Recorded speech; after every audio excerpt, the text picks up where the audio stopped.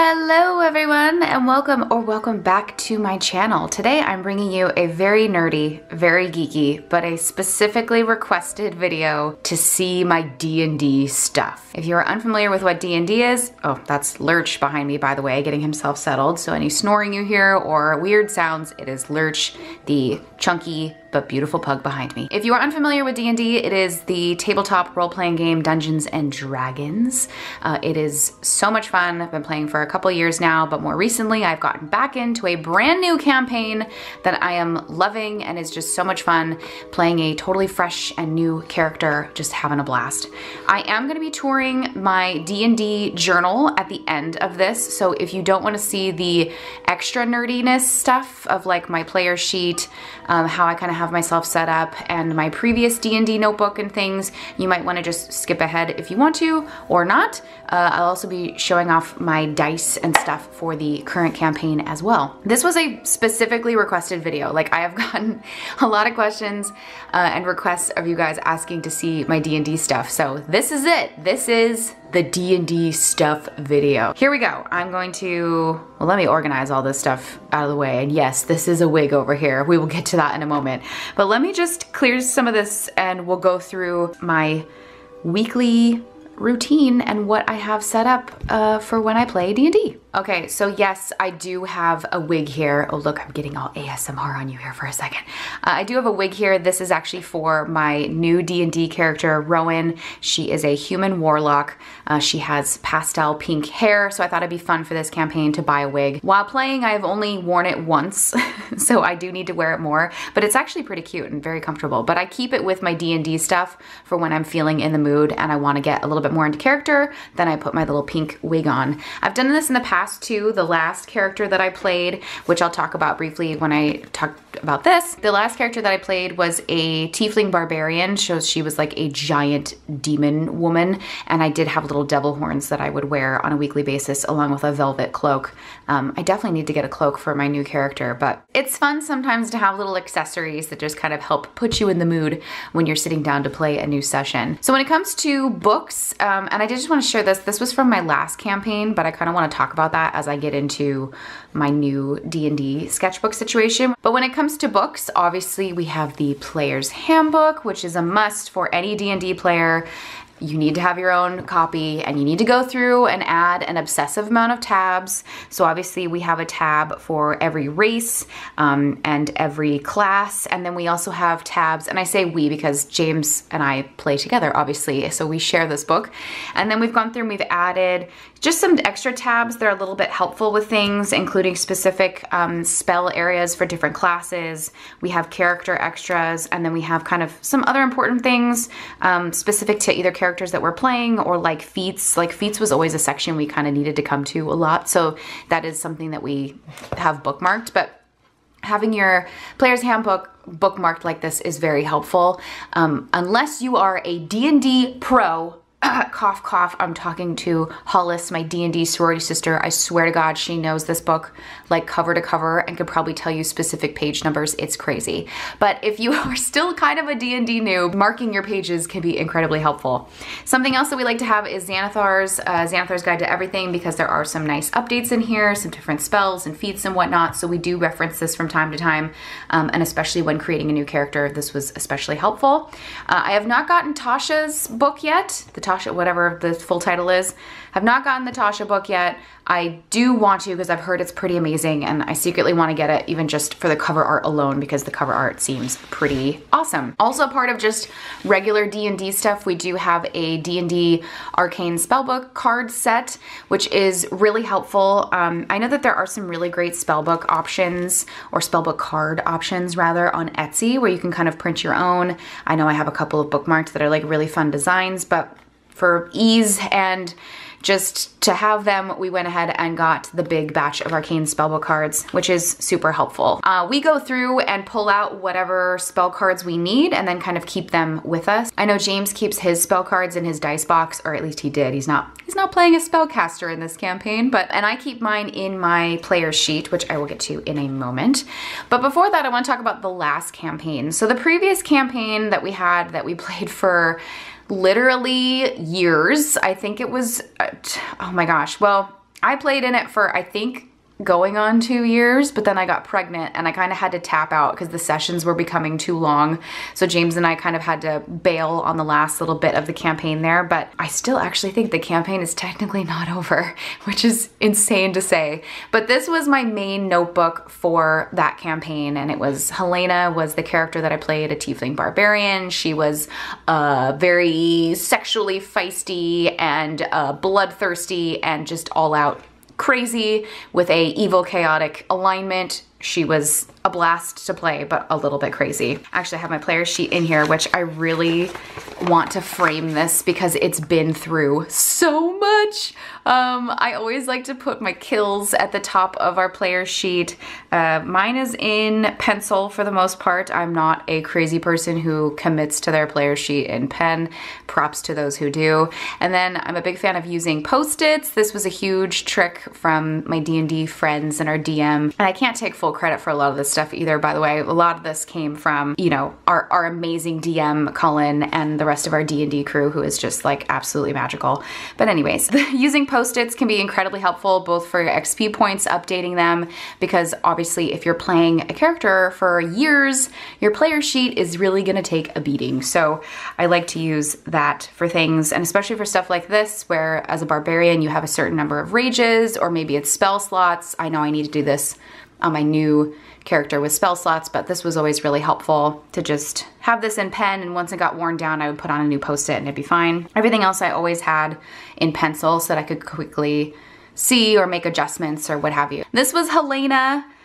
Oh, good times. And then I had extra notes on the back for just kind of physical descriptions and things that I had collected or stolen, all sorts of interesting things. My couple of spells that I did have as a tiefling, not a lot, and then a random thing that I had gotten during the campaign.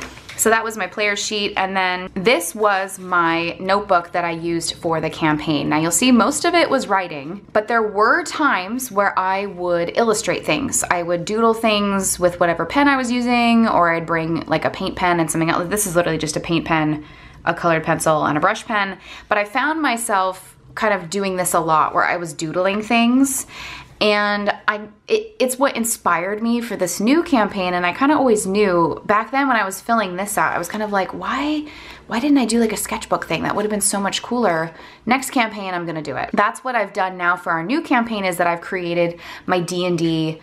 It's technically a sketchbook, but it's really more of a journal. So I need to call it my D&D journal, because that's ultimately what it is. So that it's a place for me to take notes, because again, if you're new to D&D, taking notes is a huge part of it. A lot of stuff happens, you get a lot of information. Sometimes you need to refer back to things. But you can see I really went crazy with kind of the illustration part, and I really enjoyed it. Oh, I forgot about this.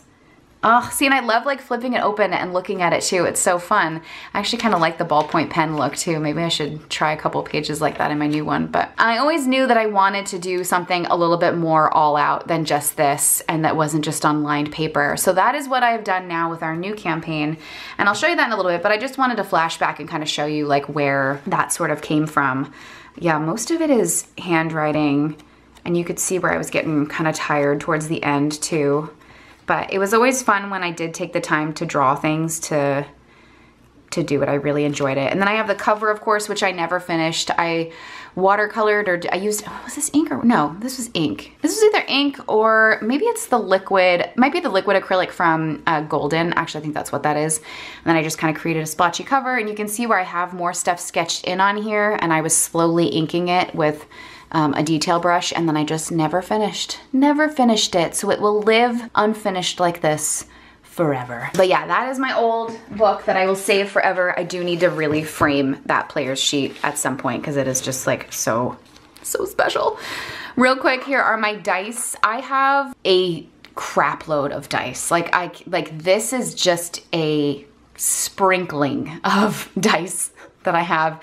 I'm kind of a hoarder of dice. It's definitely a problem. I have so much. It's too many. Like, that's the one thing with D&D that's just like so much fun, is the collecting of the dice when you really don't need that many. So I have way more than what is beyond in this box, is what I am trying to get at. And if you want a dice tour, let me know in the comments, and I will film a beautiful full collection dice tour if you're up for it. But what I like to do is curate dice specific to the character that I'm playing. It really helps kind of put you in the mood. And there's always like certain visual things that you can very easily pair dice to characters with, if that makes any sense. So for Helena, I had these sort of bone colored dice that were splattered in blood. I used a lot of black dice, reds, you know, bloodthirsty, demon-y looking dice. But for this particular character, as a human warlock, she's very pastel goth. She's got a lot of pinks and purples. She's a little sparkly, but she wears all black, but the pastel sparkle is there underneath. So the dice that I've curated for Rowan, that is her name, and this was a box that was actually part of a like fancy deck of cards that I got from LACMA, but the box is perfect for dice. So I have saved it, I've put some D20 stickers on it, and just have used this as my dice box for quite some time now. I used this for Helena, and now I'm using it for Rowan, but of course I rotated some of the dice out. So currently I have, let's see, 5 sets of dice in here that kind of fit for Rowan. Obviously, I'll probably rotate some out at some point or buy new ones, I don't know, but this is the current batch. I love these purple ones. These were, I think these were purchased off Amazon. You'd be amazed at the dice sets that you can get off of Amazon. It's pretty amazing, but it's like a faux amethyst rock sort of dice, and you can get actual, like, is this amethyst? Is this what I'm thinking of? There's a stone that looks like this. You know what I'm talking about. You can get actual stuff that is made out of the real rock and stone off Etsy, but it's so insanely expensive. It's crazy. But I think these were off of Amazon, I think. I can't entirely remember, but you'd be amazed at what you can find on Amazon. This set here, these pinky ones, this is so Rowan to me. Like, very pastel pink with like a hint of sparkle. This to me just really embodies my character, and I love the kind of gold detail. These were purchased, I believe, from Kraken Dice, which is one of my favorite places to buy dice. It's a small shop. Well, I think they're pretty big now, but they're based in San Diego, I believe, like a little family-run dice place, but now they've gotten pretty big. But yeah, this was from Kraken Dice. I'm pretty positive. This was one of the first sets that I bought to play with Rowan that I had before I started playing, and I've been holding on to these pink dice for such a long time. So it was really fun to finally like bust those out and start playing with them. This crazy neon set, which I'm absolutely obsessed with, and I know James got one as well, or he at least got a D20. I picked these up at Comic-Con a few years ago, and it was like such a fun find. And I think I found like a D20 or something in a giant like bargain bin, and fell in love with it so much that I was like, no, I need the whole set, because it's just so crazy weird. And if you look up close, it has kind of like a liquidy sort of look on the inside, so it's not even like it's a solid neon. It has a really fun kind of texture inside of it, paired with like the turquoise numbers. Obsessed. Definitely one of my favorite sets. I think I even played with those when I was playing as Helena as well. This is a newer set that I got that was also just kind of fitting for Rowan. I actually think I got these the day that we were playing the first session of our campaign, and I felt that these were really Rowan-esque because it has kind of the black, the clear, and then there is a little bit of a purple kind of glitter to them, and it just feels very warlocky. If you know about warlocks, or if you've played a warlock, it just has that kind of vibe to it. These I picked up at my local comic book it's not really a D&D shop. I don't know what you would call it. I got this at Emerald Knights, basically our local shop, so I wanted to support them and not walk out of the store empty-handed, especially during COVID times, so I picked up a little set of dice to add to my collection. This last little pinky set, I know it looks sort of similar to this, but it's different. That's like the story of my life with dice.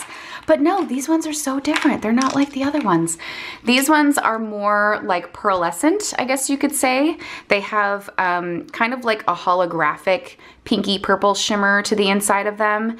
And then the same kind of gold lettering, but just the color themselves on the inside is a little bit different. They're a little bit more sparkly. And this was a birthday gift from James, again, in preparation for playing Rowan. Actually, I think I was already playing Rowan at that time, but he bought these for me for my birthday. So I'm not really sure where they're from. Probably Amazon, if I had to guess. So that is my current dice collection for Rowan, but let's get into the good stuff now and check out my D&D journal. Okay, so I'm opening up to the first page because my white balance is gonna hate all of this. So I have to just at least open it up to start here. But I also keep my player's sheet in here. So this is my new one for the new campaign. And I always put a sheet protector on it because it's just helpful. I can just kind of chuck it anywhere and it's not gonna be, you know, an issue of it getting destroyed or mangled in a book, which is really nice. And then I also keep my spell cards inside of there as well. So that's kind of an easy storage thing, or, you know, like what James and probably a lot of people do too, they put it in their dice box. But it's helpful to have them pulled out of the spell card deck and then I can use them as need be. So I have my cantrips, this is out of order, my cantrips, and then my 3 spells as well. So I kind of just keep that there. Obviously this is a very new character, so very much level 1, still working on all that good stuff. But so far it's been fun playing a spellcaster. It's my first time. It's kind of wild. So here on the first page of my D&D journal, and again, this is gonna be very different than some of the other things that I have maybe shared with you or that I work in. It's very much a free-flowing, like putting random things in here. It's for notes, it's for scraps, it's just like my fun play place for all things D&D and this specific campaign. I've left the space here for a campaign cover page of some sort. This was the initial letter that we received from our DM to basically, it was the invitation to the campaign. I am adding stickers in here, much like I do my other sketchbooks and things. And I have themed all of the stickers to things that would be appropriate to Rowan, the character. So a lot of the stuff in here, you're gonna see a lot of pinks, you're gonna see a lot of pastels, stuff that you normally probably wouldn't see from my work, but it is all, again, for my character. So I'm gonna go through this pretty quickly here. I have a more in-depth sort of flip through on Patreon if you wanna kind of check that out, where I'm kind of talking a little bit more through things, but I just kind of wanted to do a quick flip. This was me attempting to illustrate my character. Definitely wanna redo that. It's just a quick flip of me just kind of showing you just really quickly kind of really how I use this, and you'll definitely start to see kind of photos of things as well on my Instagram. These are just some reference pages that I still need to kind of come in and finish. Stuff that I'm sewing on my cloak, that's part of my character. I've talked about this in an Ink With Me video on the channel. You can just check out that. Stuff that my character has gathered, that is there. And then this is where we get into basically the session pages. So I am taking notes during the session, I'm sketching things, and then sometimes I just leave blank spaces for things and I'll make note of like, hey, draw XYZ here, and then I will come back and kind of fill it back in when I have time. Because obviously every D&D session is a little bit different. Sometimes there's a lot going on and I need to take a lot more notes. Sometimes I'm not in the mood to draw. Sometimes I'm not in the mood to get all crazy and decorative. So it really just kind of depends. Like this was a perfect example. I was taking a lot more notes here. I kind of had just sketched out a header and then I just made a note to myself of what I wanted to kind of illustrate down here at the bottom. And then I came back later and filled it in and got it all gussied up. So if you actually want to watch me illustrate this, you can watch the D&D Journal With Me video over on Patreon. This of course was the last page, which you've seen glimpses of in the vlog. So you've definitely seen me kind of working on these gross little bone crawlers in here.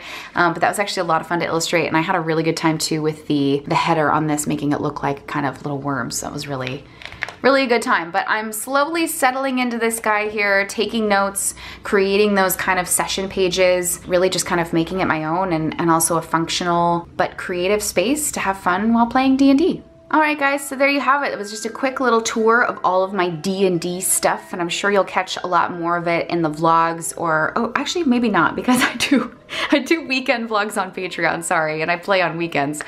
You'll see more probably on Instagram, where I post, I'm starting to post more of the illustrations and stuff from out of my D&D journal there. So as I finish stuff, I will, you know, share across social media somewhere, but I wanted to at least give a little bit of a tour of my dice and kind of just my setup for this new campaign, since so many of you requested to see it.